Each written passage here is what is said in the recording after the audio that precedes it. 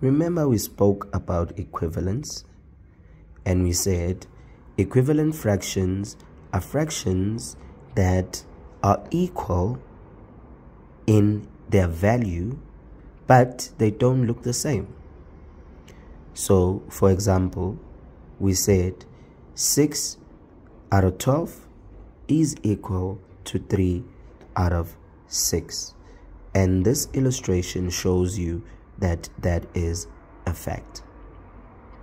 Now, how do we get equivalence without using multiplication? We always say that the opposite of multiplication is division, or the inverse of multiplication is division. So now, if we wanted to make the bigger looking fraction look exactly like the smaller looking fraction, or look like its smaller equivalence, then we need to use division. So we will then say whatever we do on the top, we need to do on the bottom of the fraction.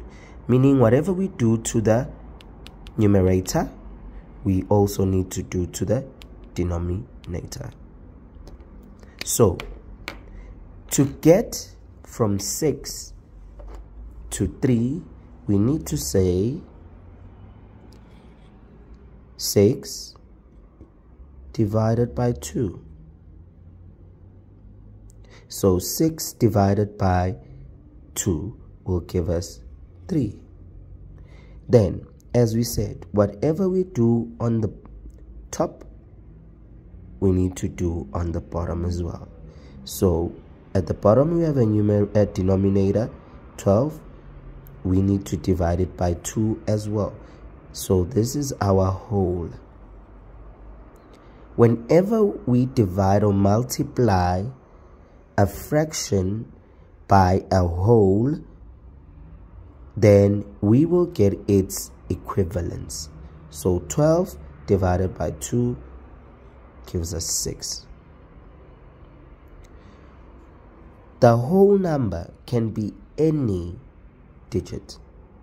It can be 2 over 2, 3 over 3, 4 over 4, and so on and so forth.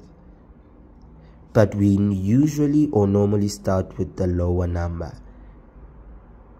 And the lower digit cannot be 0 or 1. We cannot divide or multiply by 0 or 1 to find equivalence. We need to divide by either 2 over 2 or any other digits that are greater than 1 or 0.